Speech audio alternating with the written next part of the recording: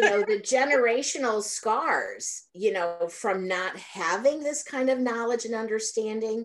But, when I was growing up, it was, don't let anybody know that we're having problems in our family. Sure.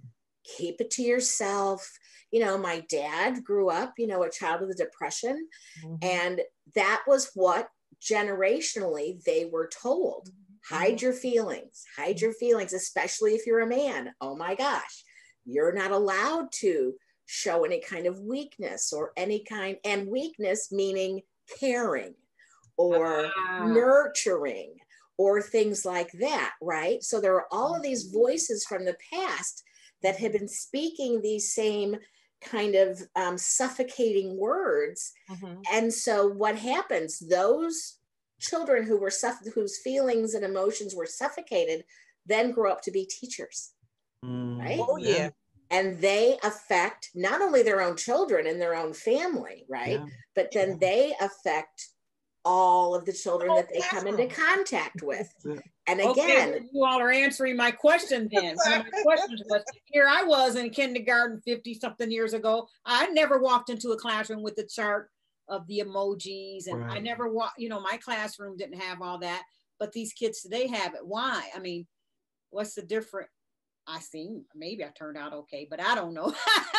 Yeah. But you're saying that the adults from my generation, we didn't learn how to empathize and yeah. Excuse me. I'm sorry, Sheila. It wasn't popular.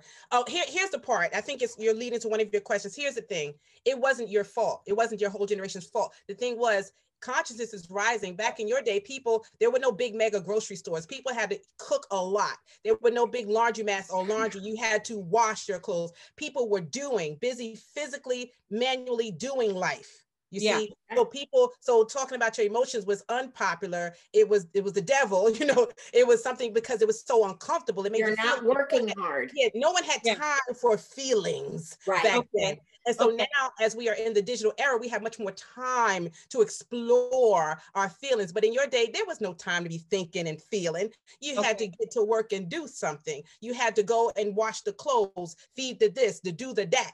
There wasn't, leisure is new. Leisure is anything, So this is another part of what I teach, is that people didn't have time because you were busy doing life. Now everything can be done from your smartphone. I love my smartphone. Everything can be done from here. You can go about your business and do 100 other things. So now we can be on the phone having, Facebook fights, commenting. Who has time to comment? But a lot of the people who in this day and age are still the workers who still don't have time, they're the ones who are bearing the brunt of those around them not having the social skills. Look at how we all, when COVID hit, and look at how we all started praising the essential workers like doctors and nurses and all that. What about the daycare owners who were bringing kids in every day and taking care of their kids so that the doctors and nurses? What about the garbage men? What about all those people who are still underpaid and overworked and underappreciated? They don't have time still to explore all of these things. Well, Sheila, during COVID, a lot of people were home. And so I deal with parents, which forced a larger set of the population to have to look inward of how to manage their homes and needing new skills because they were not doing anything else. So we were able to capture, and I'm sure all across this, I've seen so many different workshops, many people jumped into that part of the American, like, or you have nothing to do, I'll help train you. So there's been a lot of training of filling that space, despite, a lot of people still had to work, but a lot of people's at home, and there was a whole bunch of workshops to help you get it together. So I think we were able to capture a lot of people in this space as well. Not as much as we would want to, but I think a lot of people learned some new coping skills because of COVID. I also wanted to respond to your 50 years ago question a little bit differently, in that we learn social emotional skills as kids through modeling. Yeah. So 50 years ago, you learned your social emotional skills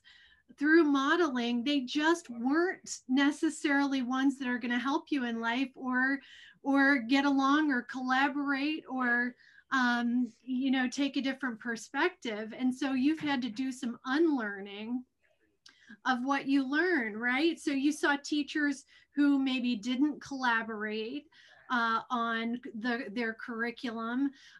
Maybe teachers told you that you had to squash your anxiety at test taking time. Maybe you had teachers who said, there is no joy in the classroom. You have to do that on the playground, right? So you learned all kinds of social and emotional lessons. They just weren't the ones that we want to become intentional about teaching our children.